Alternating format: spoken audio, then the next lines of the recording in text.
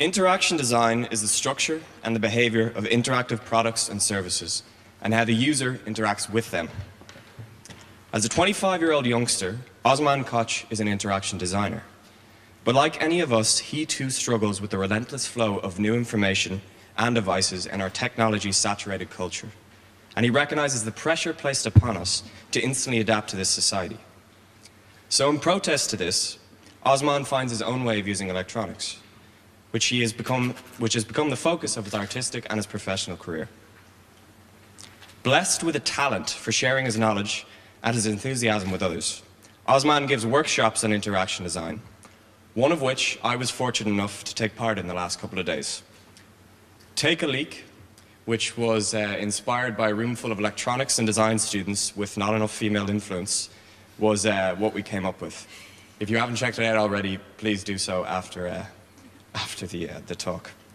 So please welcome Osman Koç to the stage.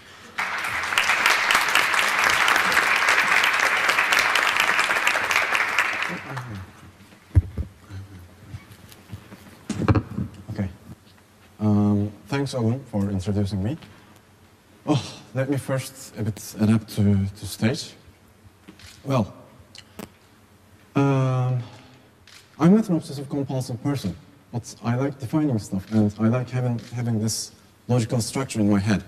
But this is getting harder and harder for me every day, because there are lots of new things coming up, and my adaptation rate is really inadequate.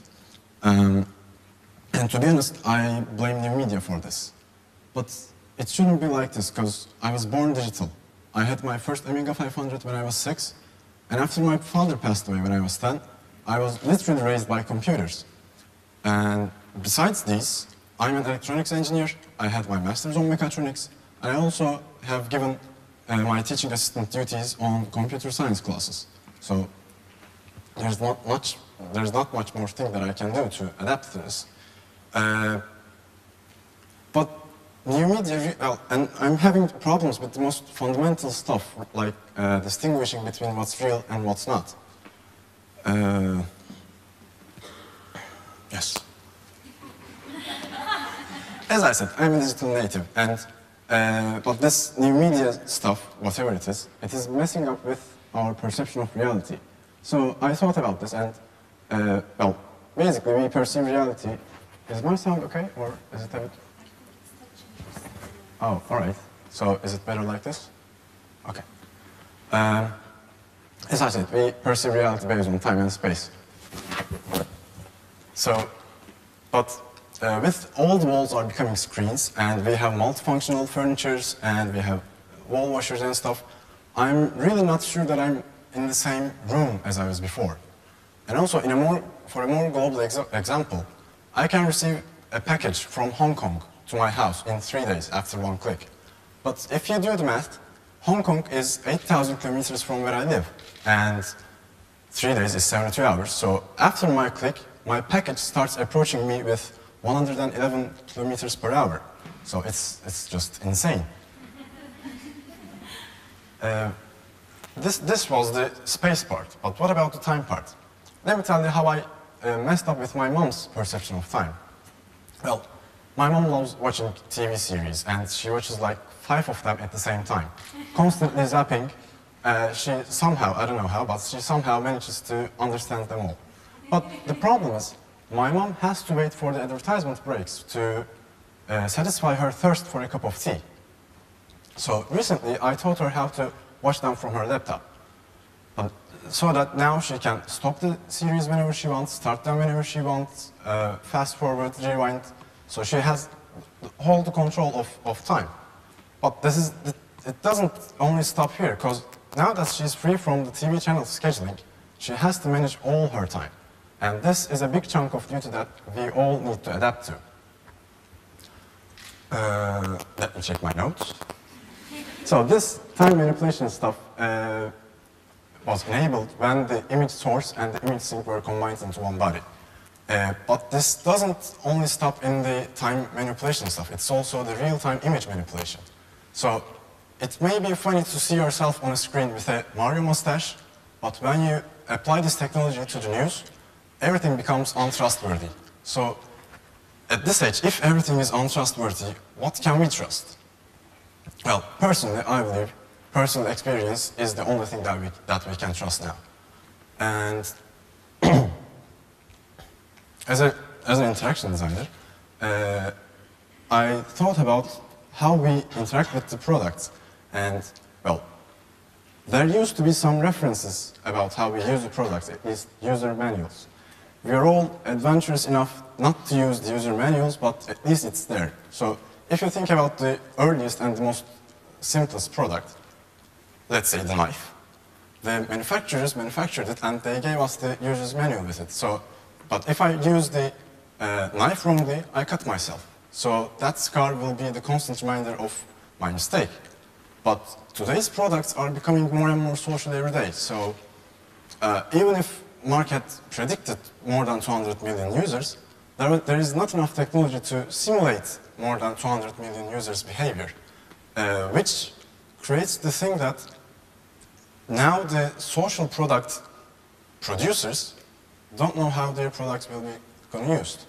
So this opened a new perspective for me. So now we are all in the same trial and error phase. So we try new stuff, we try creating new digital social identities and stuff. We fail, we lose friends, we succeed, and we gather some crowds who is following us. But in this phase, at this age, we are more afraid to make mistakes because we have all the data that we need.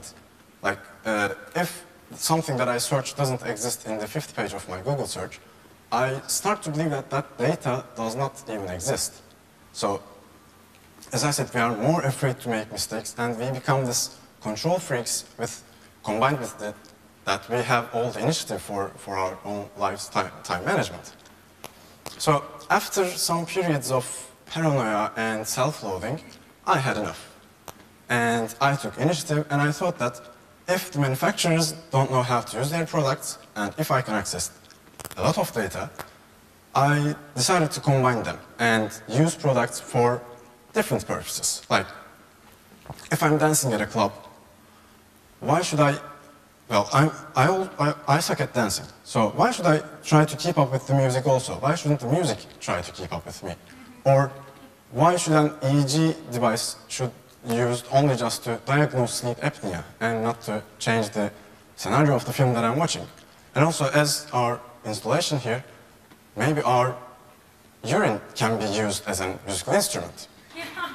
So, throughout the exhibitions that I participated, I saw a common thing in the audience, that they were all surprised. And I think that's the missing piece in our puzzle, in our lives. Because that we are control maniacs, we don't have room for surprises anymore. And if we had much surprises, I think we would get bored of it. So that's why we like it probably. But we should have surprises, because surprise is fun, surprise is unexpected. Surprise forces you to improvise, and improvisation is the most natural form of expressing yourself. It may not be optimal, it may not be perfect, but it's definitely natural. So if we are, let's say, time lords for our lives, we should create some spaces for surprises and let them happen, or at least wait for them, and hope you had enough coffee to take a leak after my talk. Thank you.